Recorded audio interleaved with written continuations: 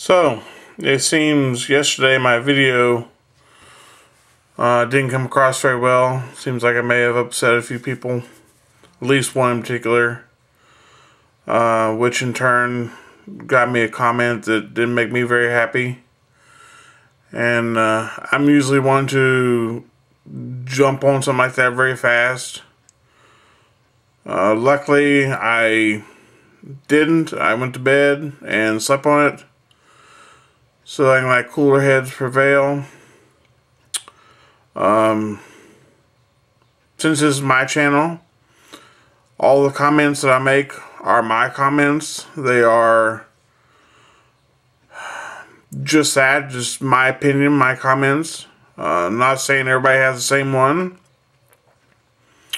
and not saying the comment that I got was wrong. It's just that that's their comment. This is my comment, and I feel I have the right to say what I say.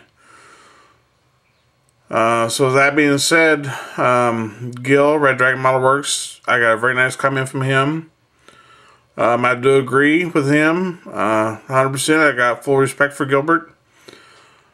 Thinning is the main key to that paint. I did go back. I used the other airbrush, not the Neo. I thinned the paint, the model color paint, the same exact way that I did with the Neo, and it done a great job. You know, I two-toned my little armor car. It done a great job. The paint flowed very nice. The little whatever this thing is turned out pretty nice. It was just a thing to play with anyhow. The only problem I did have was getting this paint back out of my airbrush. It took a little while, so I didn't really care for that. Again, that's my opinions. I didn't care for it.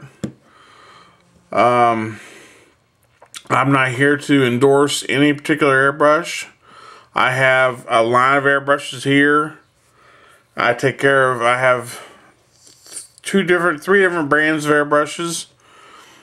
I take care of my airbrushes. I do know how to use my airbrushes, since I was told I need to learn how to use them. I've been airbrushing for quite a while, and even my job I had before I got sick, I didn't use airbrushes, but I sprayed every day with professional quality spray guns. So I do know how to thin what needs to be done, the consistencies of stuff that needs to be. I know all that. And, you know, I was just stating that the airbrush, this airbrush, the Neo, that I have, this particular airbrush, is junk. Not saying the airbrush you may have or somebody else may have is junk. This one is. It has been ever since I took it out of the box. I've had it for a year now. And it was junk the first time I took it out of the box. It's still junk. There are things I do like about it. I like the finish. I like the tip on the end, the air modulator thing that makes it all mix. I like that. It's easy to cover it and backflush to mix your paints. But with the finish on this one, the paint does tend to stick to it and make it harder to clean. It dries to it very fast. Where my other brushes, it doesn't do that. But they don't have the pretty shiny finish this one does. And for my big hands, this airbrush is a little too short. Again, that's my opinion. My hands, not going to happen for everybody. I don't endorse any particular brush. I have many. The one that I happen to like is, yes, the Badger Chrome. That is my favorite. I also have the Pache H, a very nice brush. If you want a single action brush, very nice. And you can tell I do keep all my brushes in top condition. They're all very, very nice taken care of. That's a very nice brush. And I also have the Badger single action gravity feed, which is a very nice brush. I would take this brush over the Neo any day.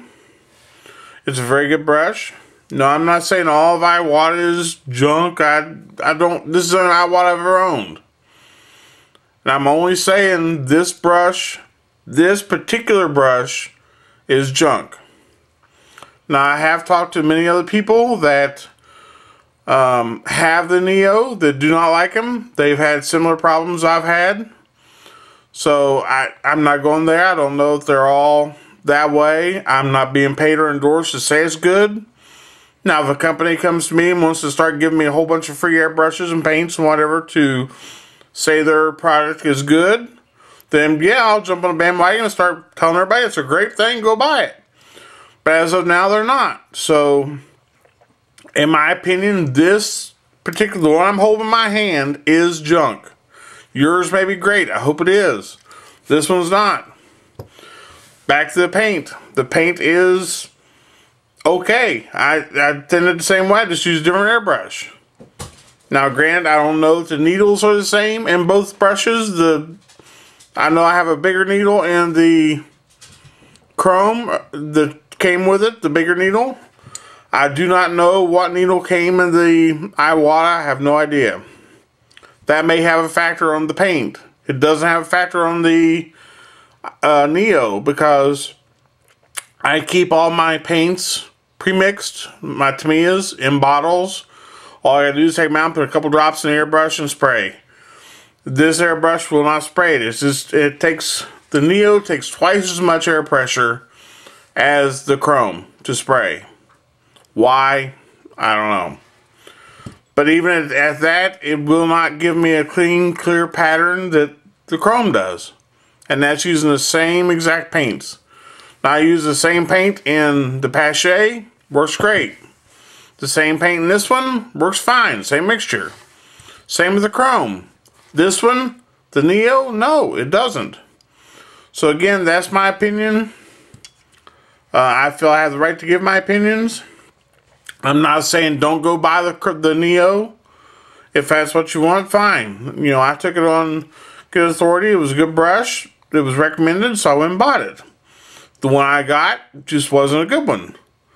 So, you know, I'm not saying don't go buy it, but take in mind when you go to Hobby Lobby, you use your coupon here for about 40 bucks. You're getting a $40 airbrush is what you're getting. So keep that in mind. You know, you can go up to a Badger Chrome, pay $150, $60. You're getting that $150, $60 airbrush. The Pache even costs more than the Neo. And you're getting that quality. This is a very, very good single action airbrush. You're getting that quality. So it goes back to you get what you pay for. And yes, this is the little, again, I don't even know what the third thing is. I don't have tracks on it yet. But the paint did come out very well out of the other airbrush.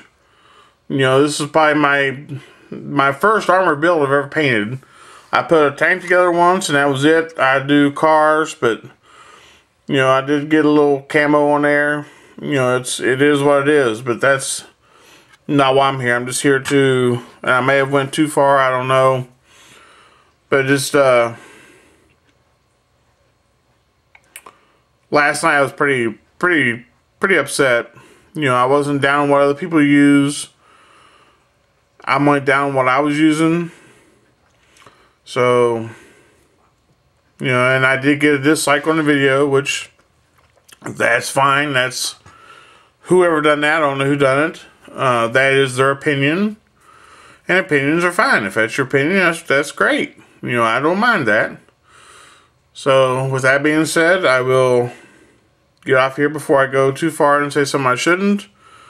I usually try to stay pretty passive on these things. I try not to get in the middle of anything. But I was trying to help somebody out that asked me a question how a technique I use. And in the process of that, I mentioned the airbrushes. They'd asked me the needles. So in the process of that, I mentioned a couple different airbrushes, which got me onto a different track that I probably should have been on. But in that, it was, again, my opinion was my channel, so I got on that track. So that's kind of what I get for trying to help somebody out, but I will continue to help people. If somebody has a question, please go ahead and ask. I don't mind doing that. Just bear in mind that it is my opinion, and my experience that has led me to that opinion. So with that, I will get off of here, and I'll come back with something again later. I don't know if I'm going to start something now before Showtime Studios truck build. We'll see. But again, thanks for watching. Thanks for commenting. Stay tuned for more, and we'll talk to you later.